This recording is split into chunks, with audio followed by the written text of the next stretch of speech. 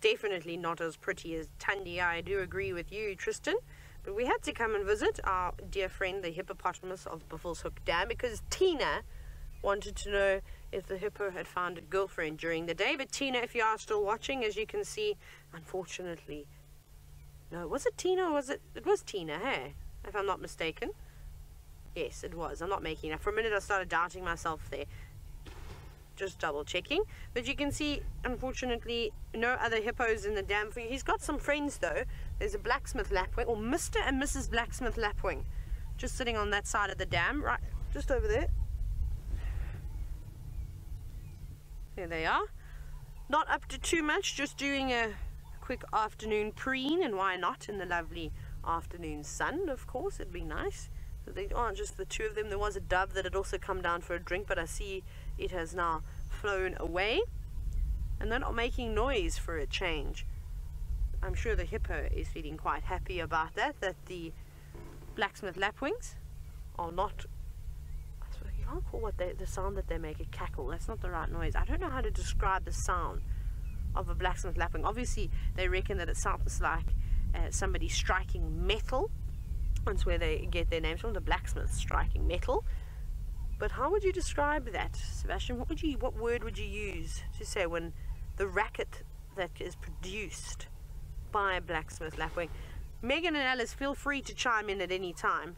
Let's just watch this hippo. I think he started mouthing the water for a moment. I wonder if he's going to perhaps open his mouth for us.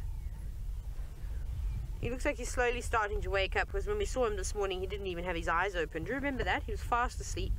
He still looks a little bit on the tired side. Maybe he's going to do a roll underneath the water. Let's see if he creates some big waves. Yes, there we go. No? Oh, I thought we were going to see a foot pop out of the water. That's one of my favorite things, is when they do roll around. Perhaps we'll go and try and find some hippos at Chitwa Dam. Maybe we'll go and do that, actually, and spend the afternoon with a pod. Maybe we get some action. But you see how he keeps mouthing the water. Now, typically when they start doing that, they normally open their mouths and stretch open their jaws. Let's see if he's going to do that, because he looks like an impressive bull. Yes, good hippopotamus. Isn't that cool? You know what, nature's so great when the animals sort of use your cue and then they open their mouths. But this is the time that they start to get active, so you can expect a lot of mouth opening. Typically that's a threat display. I don't think he's particularly bothered with us. He hasn't snorted or grunted at us once since we've been here. I think he's just starting to move around now, and maybe he knows that it's a Friday afternoon and he's going to put his dancing shoes on. Maybe he's going to do that. He's going to go and find himself a date, I reckon. Where did he go now, though? I was going to say, should we time and see how long he stays under the water for? But hopefully he doesn't stay under the water for a whole 6 minutes. Come on, another one for us, big man.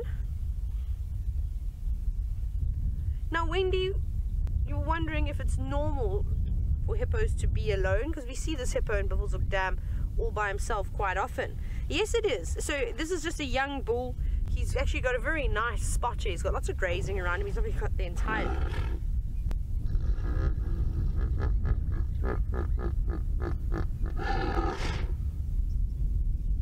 Do you think he's hitting on me, Sebastian?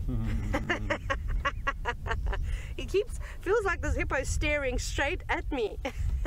Of course he's not.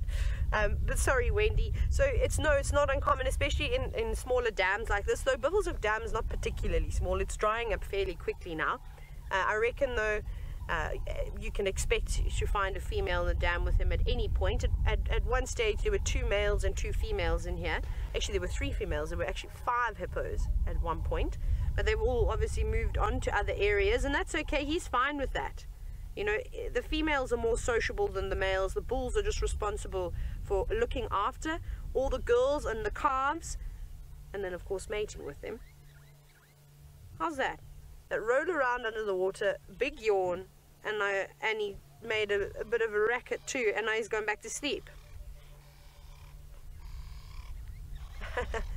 Oh, Beard, you say that he's showing us who owns this pond. I think that's exactly what happens, and perhaps he took offense to my comment this morning when I said that he was lazy and he's not particularly interesting, and maybe he was offended by the fact that I didn't spend too much time with him. Well, I'm making up for it now.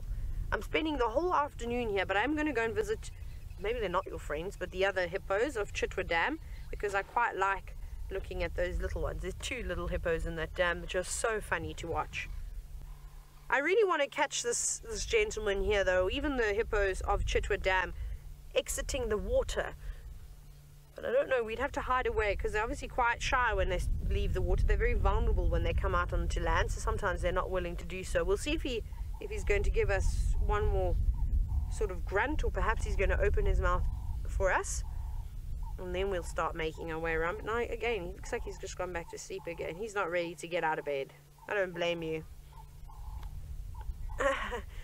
Jeremiah, you've said maybe he's asking me to swim. Oh, drats.